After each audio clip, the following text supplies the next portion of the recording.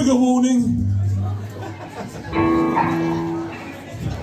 If you're a vegan, this is the equivalent of an atomic bomb. I bought a can of spam in Sainsbury's earlier. His spam filter wasn't working. Yeah, I thought it'd be funny to like kick about if we wanted to have a kick about. Don't waste food as people are starving in. No, but it'll stay fresh. Trowbridge. But it is quite heavy, and I reckon it could cause some damage. So I'm gonna just put it out there for Yes. What's the worst that can happen? That looks pretty dangerous now, actually. Can someone like clear that up? Someone's gonna eat it. Oh, that.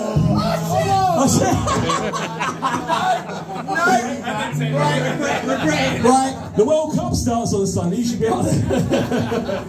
I'm taking it away. Where's Spam?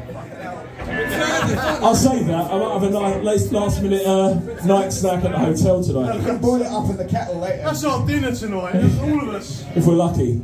Okay, this is about the vegan that tried to climb Mount Everest to prove a point and they died. And it's called Meat at the Top.